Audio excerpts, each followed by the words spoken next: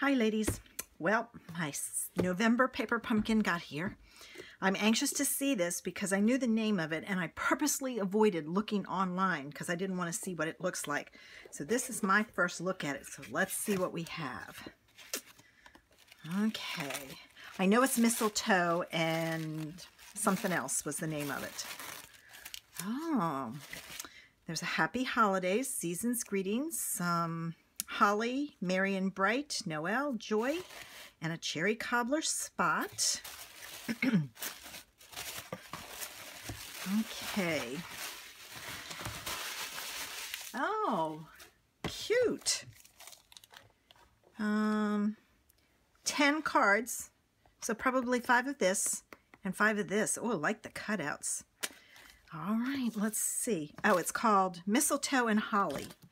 I knew it had it was mistletoe and something else. And that's all I did. I tried to avoid seeing this at all costs. Okay. Okay. So, in here we have all of our little goodies, some glue dots and dimensionals. Oh, mini dimensionals. That's new. I like that idea. Be nice to have some of those instead of having to cut them apart. Let's see. Got some twine. I'll have to see how that works. It looks like it might be similar to the linen thread. Some other pieces. They're the mini glue dots. Aren't those cool? Ooh, I like those. Oh, there's our tags and our other glue dots.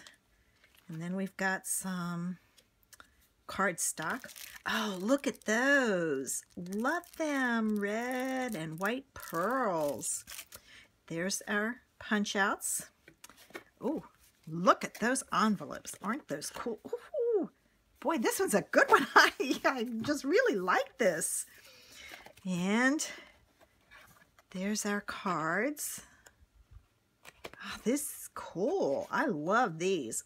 These are different. All right, just a scrap piece of paper, and there's our directions.